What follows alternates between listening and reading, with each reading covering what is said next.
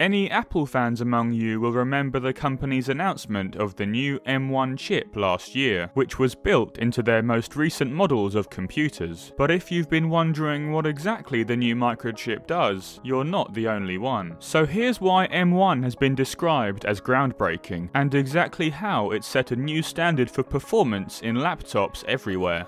Here's how it happened.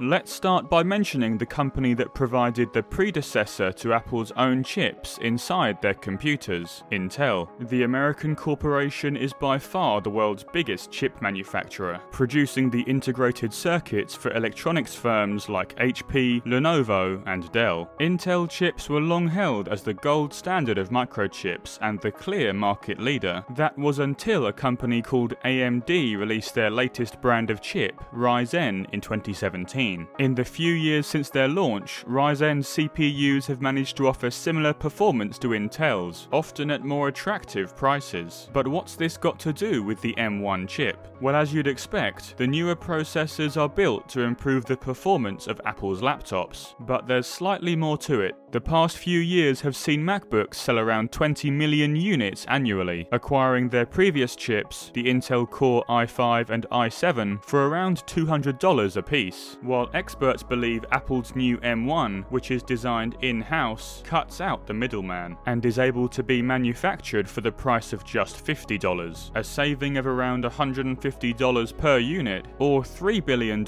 every year once the chips are integrated into every model of MacBook. Going back to performance, Apple has made some big claims regarding the M1 laptop's efficiency. In the announcement of the new chip, the company claimed it was faster than 98% of PC laptops sold in the previous 12 months, with the same peak performance at just a quarter of the power usage. Of the M1's 8 CPU cores, 4 are made for high performance, with the other 4 built for basic computing needs, using just 10% of the power compared to their turbocharged counterparts. This adds up to an extra 6 hours of battery life compared to the previous MacBook Air, depending on which app you're running. M1 devices also come with a translation layer called Rosetta 2, which converts older applications made to be run on Intel into a readable format for the M1 chip. What's more, as it's similar in functionality to the A14 chip found in the iPhone 12 range, MacBooks fitted with the new processor are able to run apps designed for iPad, although maybe with a few modifications to account for the absence of a touchscreen. Surely one of the biggest draws is the basic idea that the M1 chip has been designed specifically for MacBook devices, something Intel could never claim. The result is not only a performance efficiency nearly unmatched by rival companies, but also the opportunity to scale the chips as they wish, adding more cores or other performance demands without having to negotiate with a third party. But that's not to say that Apple are about to push on and form a laptop monopoly. Some specialized applications may actually offer reduced performance if they haven't been optimized for the latest chip. Plus, the new heights reached by the M1 chip should hopefully cause both Intel and Ryzen to raise their game. Throw in the rumors of Samsung following suit and bringing their own microchips in-house, and this won't necessarily mean it's game over in the laptop industry.